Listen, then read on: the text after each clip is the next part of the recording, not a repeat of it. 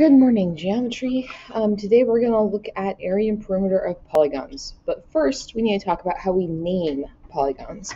So polygons are named by the number of their sides. You guys have all heard of a triangle, right? It's got 3 sides. 5 sides are pentagon. We're going to come back to quadrilateral in just a second, okay? 6 would be hexagon. 7 would be heptagon. 8 is octagon.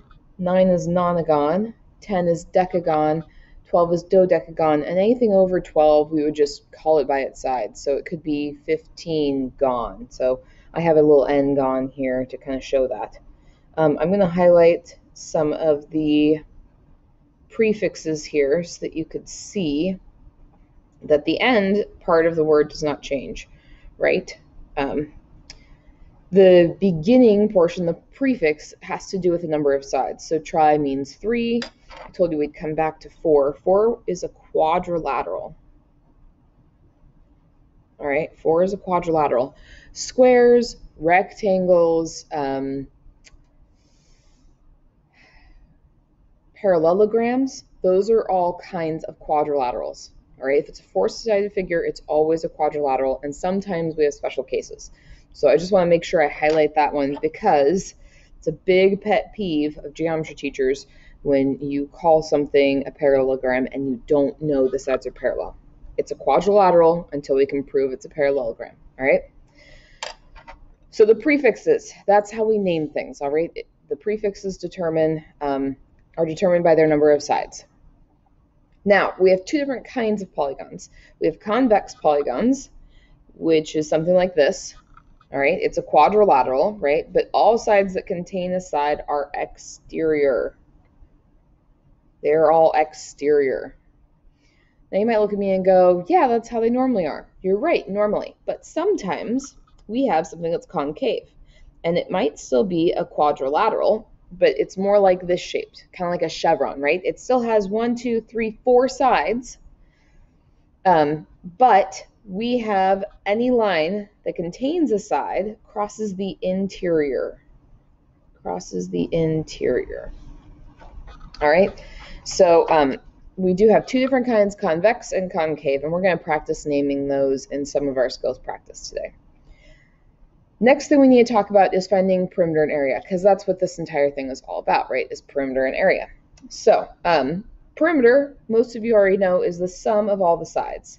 Now, I have here, in fact, a rectangle. I'm telling you it's a rectangle. We can call it a rectangle. I know that side OM is 7. That means the side LN is also 7. And if side LO is 12, then side NM is also 12. So when I go to find the perimeter of this, all right, we're going to start with our setup, right? Well, our setup is going to be LN plus NM plus MO or OM, it doesn't matter, plus OL. And then I can substitute in my values. So we have 7 plus 12 plus 7 plus 12.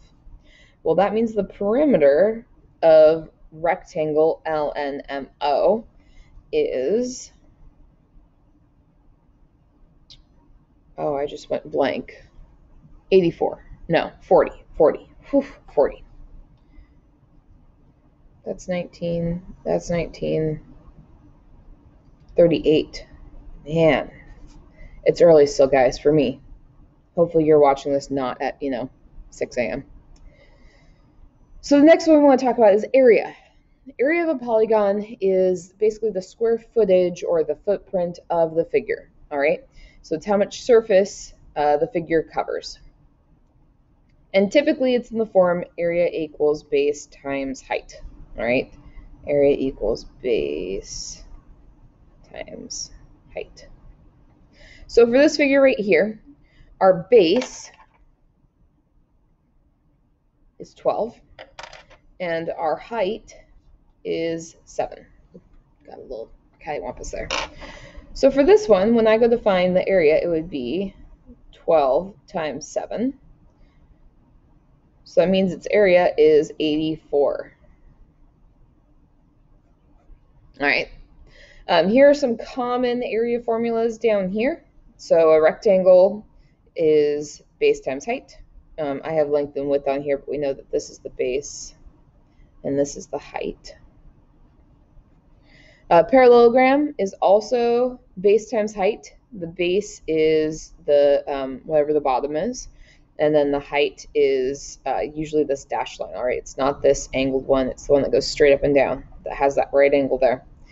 For triangles, the area is 1/2 base times height.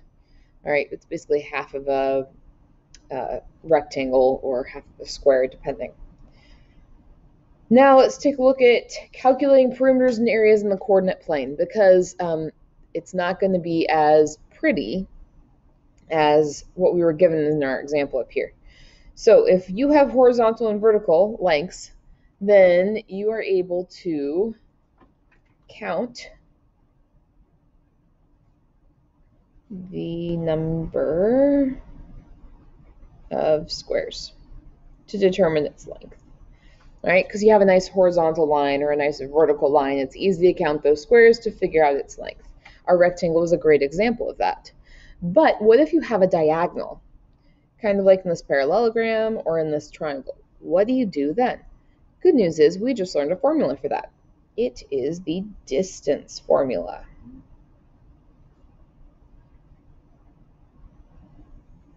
All right, we have to use the distance formula. So this is for when we have something that is diagonal.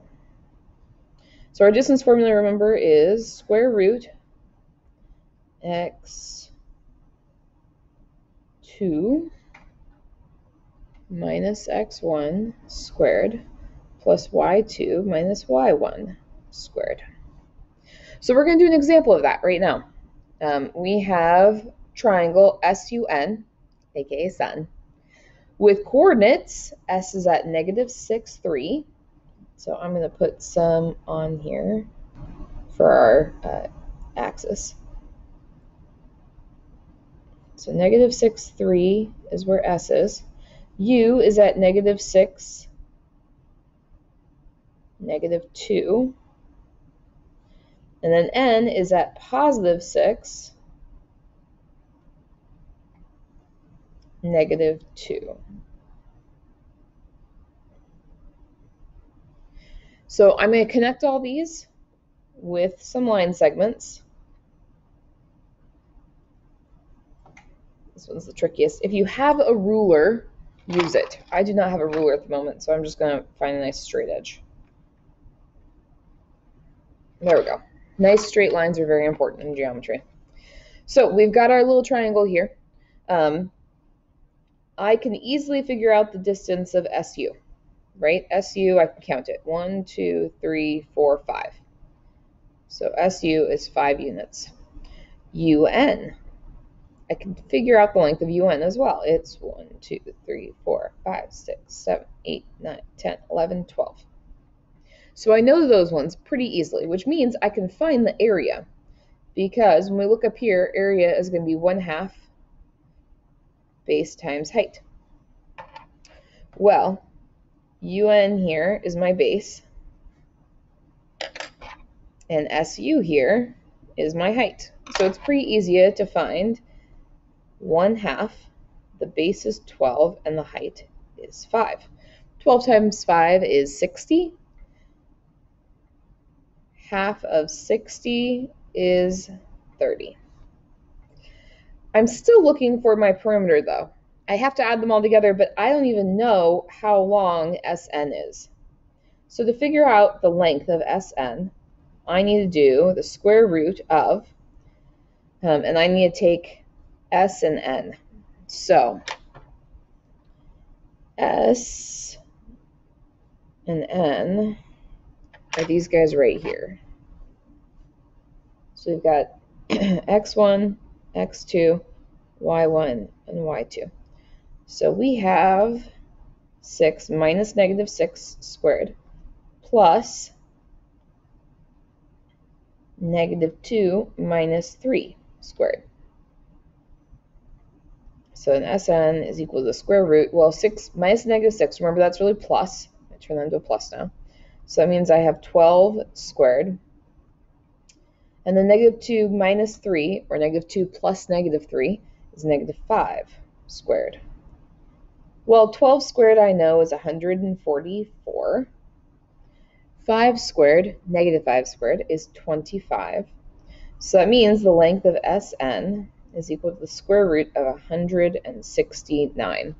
Some of you might know that that is a perfect square. So Sn is equal to 13. Now I can find my perimeter. So the perimeter is going to be Su plus Un plus Sn. So my perimeter is 5 plus 12 plus 13.